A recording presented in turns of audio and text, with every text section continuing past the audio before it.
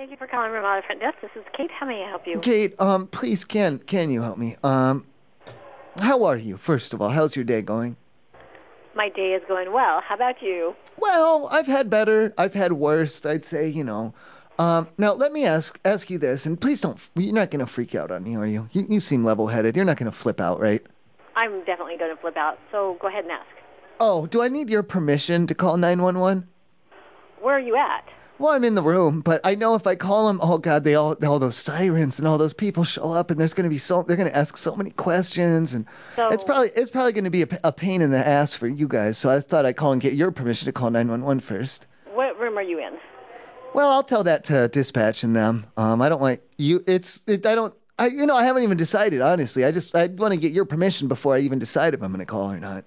Well, what do you need to call 911 for? I'll tell them, that's if I'm going to take that route. If I decide to go through like you guys and maintenance, and if you have security, or if you guys have like a guy who's got like a billy club or a bat or anything, we could go that route, or we could take it different ways, Well, if you just tell me which room you're calling from, then I can call 911 if you need. Oh, no. I'm getting your. I'll call. Oh, no. Everything's calm down. I haven't decided if I want to or not yet. Well, okay. So let's talk about this reasonably. Well, yeah, let's talk about it legally. Go ahead. You can start. And then, but I promise I get my turn, okay? You definitely get your turn. Okay, you can take your turn first. Go ahead. Okay, so if you're thinking about doing something that I'm going to have to do lots of paperwork on, please don't. Save it for the next person, okay? Well, no, I meant if I evaluate the situation and decide that this is a 911 type of a situation, then what do you want me to not call them, or what? I absolutely want you to call them. If you're in a situation, now, please call them. Right. Away. But on the other hand, now if I call them up and it turns out that there's no emergency at all whatsoever, and I'm just wasting their time and everything's fine and dandy, I can get in trouble for that, can't I? I don't know. Like if I make a false, like if it's a false 911 call, if I'm calling them and wasting their time, or I don't want to do that. I'd never do. I don't think I want it. So that's why I have to evaluate, and I got to look at the situation. I got to look at it in every angle and say, is this an emergency? Did you cut yourself really bad and you can't drive to get stitches? I don't know, something like that, kind of, maybe, sort of, less blood in places. Okay, so if you think you need 911, I'm not sure. No. Please calm down. I'm not sure. I haven't decided yet. I don't want to get locked in, because if you go around calling 911 and then there's not an emergency, then I'll go to jail, and I don't want that. I have a warrant. I will not. You know what? I'm going to let you be the responsible adult and you make the decision. Thank you, then. That's what I was saying. But I do have your permission to call 911 if I need to. Absolutely. And please. Well, that's all the paperwork we were talking about. I didn't want to get you hemmed up in paperwork. I thought maybe you were bleeding. You said bleeding. If it was bleeding, just for example, bleeding stops eventually. You know what I'm saying? Like 9 times out of 10, it'll stop eventually. And I don't want to get you hemmed up with paperwork. You know what? I'd rather do paperwork than have you lying dead in one of the rooms.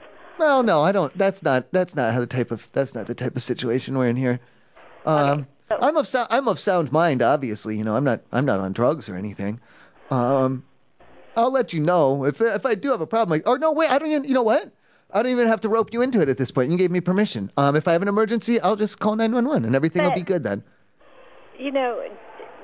If it's something that you can ask an EMT or something, if you call 911, if that's the situation, then if you know an EMT, you can always call an EMT. Well, are you married, or are you single? Do you have like a bunch of EMTs in your phone?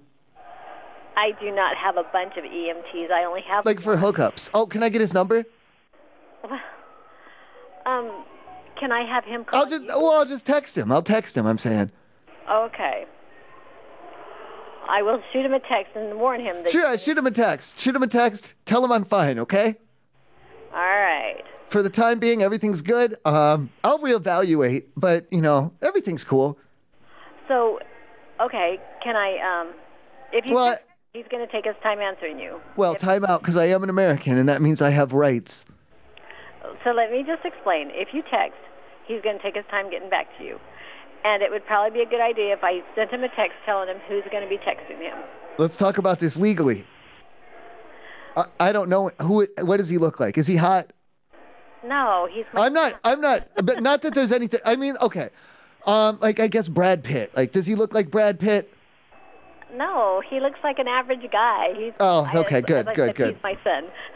Oh, he's your son. Okay, he's not going to be hitting on me or anything, right? Oh, absolutely not. I didn't know if it was your son or if you. I thought usually ladies have EMTs in their phone for a hookup, don't they? I wouldn't know. I'm married, and I'm happily married, and I'm not hooking up with anybody. Is your husband an EMT? No, my husband is not. My husband is a preacher. I'm very confused. And then what? He does dispatch work, or what? I don't understand what he does during the week then.